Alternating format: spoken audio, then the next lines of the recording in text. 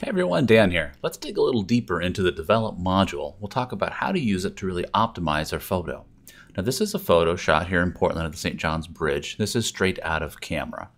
I'm going to show you how to adjust the tone and the color and then make a few other fine-tuning adjustments. For me, my goal in Develop is always to optimize the photo to kind of back to what it was in nature, what was my impression of the photo when I was standing there. Then when it comes to doing special effects, I'll typically go to effects for doing that. But in this tutorial, I'm going to show you how to use the tone and color pane, detail, lens correction, and transform. Those are the key ones that we're going to use here in Develop. One of the first things I'm going to do on most photos is I'm going to crop it and use the retouching tool to remove anything that's distracting. So let's grab the crop tool first. The reason I want to crop this particular photo isn't that there's something distracting, it's actually that the photo is a little bit crooked. If you notice, the bridge appears to be tilted just a little bit. This happens to me all the time. I have a hard time taking a level photo, so I'm just going to select the crop tool, I'm going to select the leveler, and then I'm just going to drag along something that I know should be level. So I know the line from the top of the bridge through the center of the bridge should be level. So I can do that, and you notice how it's now rotated the photo 1 degree to correct for that rotation. The next thing I would do is I would do any of the retouching, anything that was a distraction that I needed to remove with any of the retouching tools over here, like the perfect eraser or the retouch brush or the clone stamp tool, I would try to remove now as well. Although you can always come back and use those later.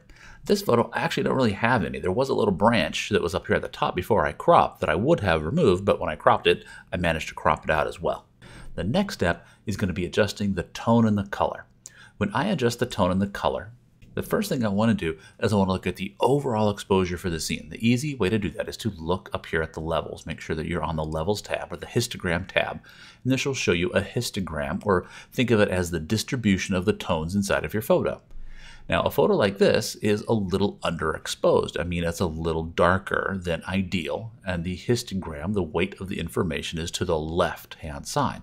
Most photos that have a balanced histogram, it's going to be a little bit in the darks and a little bit in the lights, and most of the weight is going to be in the middle. And that's the way we're going to adjust this photo, is to kind of get back to that. To move the mask left or right, you're going to do that with the exposure slider. So if I move the exposure slider to the left, you see how the mask moves to the left and gets clipped off. And if I move it to the right, it's going to spread out and move to the right. That's going to lighten the photo. So what I want to do is I want to move that exposure slider, watching my photo and watching for what we call clipping, anything that is white or black without detail. And an easy way to see that is there's clipping indicators up here in the top corners that will tell you if the photo has any clipping. You can also turn those on, and it will then show you in the preview window. Anything that's pure black will show up as blue, and anything that's pure white will show up as red. So with that on, I can move this up. And if I move it all the way to the top, you can see a bunch of stuff turns red. That's completely overexposed. That's white with no detail at all. We don't want that, obviously. So what I want to do is I want to bring this back until I have just the first edge of information touching the side. So there's a little bit of that red channel. I want to watch that until it comes right to the edge of it. That red channel, some of that information is probably the subtle highlights in these leaves. And if I started to move that too far, I would start to lose those subtle highlights here and in here. So I want to be mindful of that as I adjust that exposure, but I'm not losing that information. So there we go. I've adjusted my exposure. The next thing I want to adjust are the black and the white points. And we'll come down to the white and black slider for doing that. I tend to do the blacks first, that's just me. When I adjust the black point, I want to hold down that J key on my keyboard. If I don't have those clipping indicators turned on, I'm going to pull it to the left until I start to see blue. Anything that's pure blue is 100% black. And I want to have just a touch of that real black in most photos. And the amount of black you're going to have is going to kind of depend on the photo that you're working on. For example, if it's a theater photo on a dark stage, you might have a lot more black, or if you're shooting outside in the snow, you might not have any real black at all. But on a photo like this, I want to have just a little bit of real black in there. And that real black is what's going to give you contrast. It's what's going to make the photo have some punch to it. The next we'll adjust is the whites. Now, depending on your photo, you may not actually have any pure whites in it. So if I bring my whites all the way up, you can see I'm not really ever clipping on this particular photo. I'm getting very close on some of these highlights up here, and I just want to watch those and be mindful of it. If you don't really have a specular highlight, if you don't have the sun or a bright white light source, you might not ever see any pure white in your photo. So I'm going to adjust that up, being mindful of the highlights on the leaves and the color in the bridge to make sure those are still being maintained. There we go. Once I get those adjusted, I'll turn that clipping off so I can see what the overall photo looks like. Now, I'm just going to turn the preview on and off so you can see what we've done so far. We've adjusted the orientation, or we've leveled it using the crop tool, and we've adjusted the exposure and the highlights and the shadows. Just doing that has made a huge difference in the photo. There's the original. There's after those modest adjustments. Next comes some more subjective adjustments using the highlight, midtone, and shadow sliders. This really lets you change the tonality of the photo. I'm a big fan of the shadow slider. I think the shadow slider in Photo RAW is amazing. It really lets you reveal a ton of additional information in the shadows in a photo. Now, this one, because we already adjusted the exposure up, doesn't need a whole lot. I might do just a little bit, and you're going to see that principally in these areas underneath the bottom of the bridge. So I'm going to bring up the shadows just a little bit, and I might bring my highlights down just a little, and that's going to help me maintain the detail in those leaves. There we go. That's looking pretty good. The next adjustment I want to go to is structure and haze. The structure slider is going to bring up the local contrast. Think of it as the detail in your photo. When you adjust structure, you want to make sure you're zoomed into 100%. So I'm going to make sure I zoom up to 100, and I'm going to look for areas of detail as I bring up that structure slider. It's very easy to go overboard with the structure slider. It's a very tempting slider to go high with, so be mindful. You only want to go up probably 10 or 15 in most cases. Below that is the haze slider. The haze slider is kind of special purpose. There's not too many times you're going to use it. However, on this photo, because it was shot in the morning in Portland, there is a little bit of atmospheric distortion, a little bit of haze. So I'm going to use that haze slider just to bring the haze down a little bit. And think of it like a haze filter on your camera. It's just going to reduce the haze. It's going to increase the color, increase the contrast a little bit. There we go. That looks pretty good. So now I've really adjusted the tonality. Again, let's turn that preview on and off so you can see. There's before, there's after. You know, in second thought, now that I look at it, I think the greens in the bridge are a little too bright. So I'm just going to come up here and grab my exposure slider. I'm going to bring that down just a little bit to help maintain that. Bring my shadows up just a little bit to compensate. And that's kind of a balancing act you'll go through, adjusting the exposure, the highlights, and the shadows until you really get the tonality that you want. Now let's move on to some of the other options. There's the color section. This is going to help you adjust the color balance in the photo. Now this is showing the as shot settings. This was shot probably at a daylight or close to daylight setting. You could override that using any of the built-in white balance presets. These are useful if you happen to have photographed under a different lighting condition and you forgot to set the white balance in your camera. Of course, you can use an auto option, or you can use the dropper tool to click on something that you know should be gray. On this photo, there's nothing that I know should be gray, and there's not really much of a color cast. If anything, I might want to move it just a little bit more to the yellow side. There we go. And I'm also going to bring up the vibrance a little bit. That'll make the colors jump out a bit more. Again, let's take a look at the before and the after. There's before and after. The next step is going to be adjusting the details. We're really looking at the noise in the photo and the amount of details. Whenever we adjust anything in the details pane, we want to make sure we zoom up to that 100% setting and try to find a place in the photo where you can see both sharp details and continuous tone areas like the sky. So this one's pretty easy. I've got lots of crisp details along here and the sky behind. Now I want to adjust the noise reduction to remove that. Whenever you adjust the noise reduction, start with the luminance slider and hold down the Option key or the Alt key on your keyboard. This will give you a grayscale interpretation of the photo, which you can then see. So as I adjust that up, I'm just going to look for when that noise in the sky goes away, or the amount of reduction that we want. If you grew up on film, like I did, that bit of noise isn't objectionable. You might want to keep a certain amount of that there. It adds a little bit of structure to the photo as well. So the amount slider is exactly that. It is just the amount of the reduction. The detail slider controls the size of the noise reduction. So you'll adjust the detail based on the size of the noise, often based on the ISO of the camera. So higher ISOs need a larger detail slider amount to reduce that noise. So there we go. Up around 60 for each, I've done a pretty good job of reducing the noise in the sky. The sky is nice and clear, and it's reduced the noise underneath the bridge as well, while maintaining the detail, which is very important. The color section is for reducing color noise.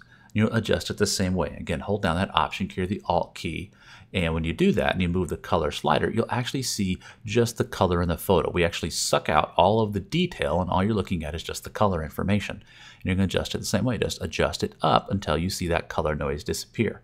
In this case, I really see that color noise in the under areas in the bridge in here. So watch, as I grab that and I adjust that slider for color noise up, it will reduce the color noise in that area. So now that becomes cleaner and more monochromatic. We don't get that crazy color noise underneath there.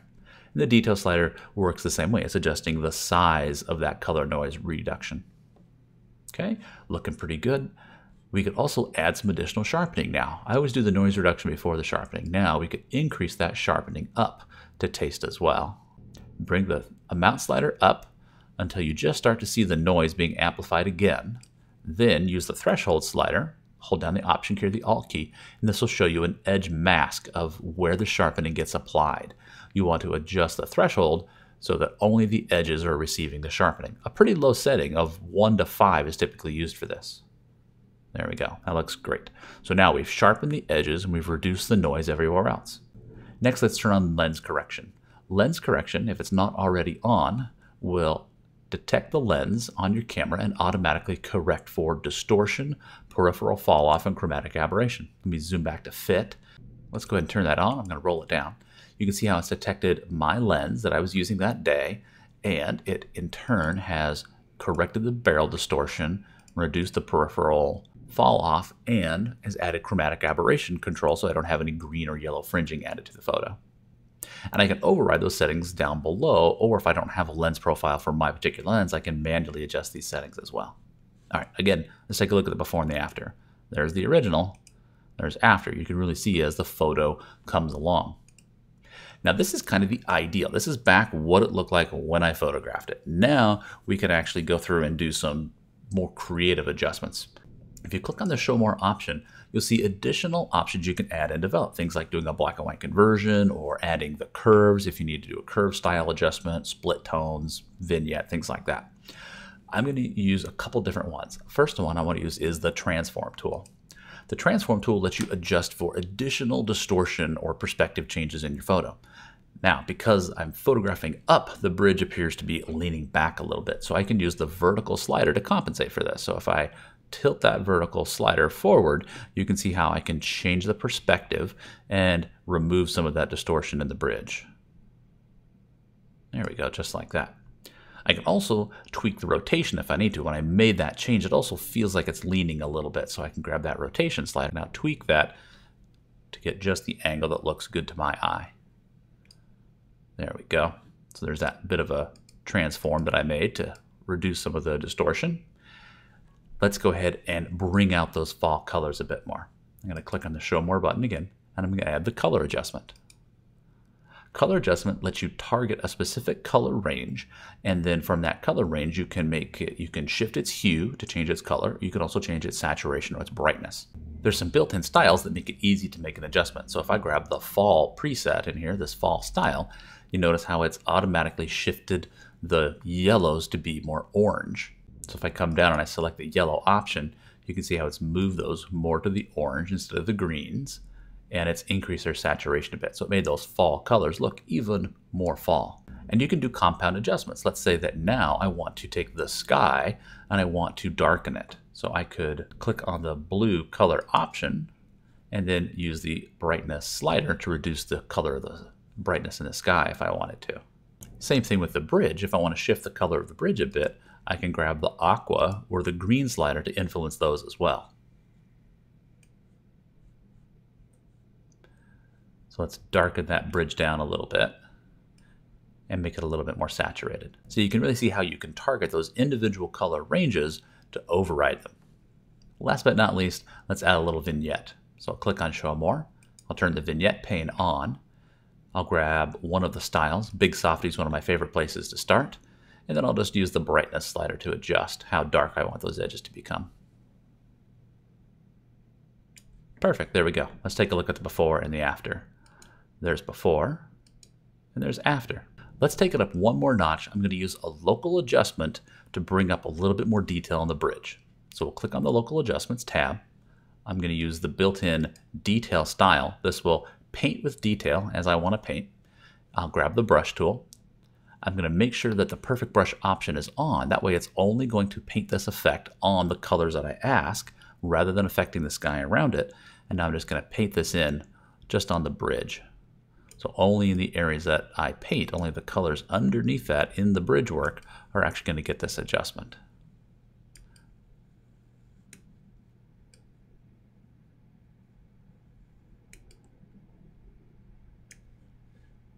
There we go. Let me turn that on and off so you can see. There's before and after, enhancing the sharpness and detail in the bridge using that detail local adjustment tool. And again, let's take a look at the overall before and after. There's our original out of camera shot, and there's our after. We were able to optimize the color and tone, correct the level and distortion, enhance those fall colors, and bring out detail where we want, and reduce noise everywhere. Thanks for watching.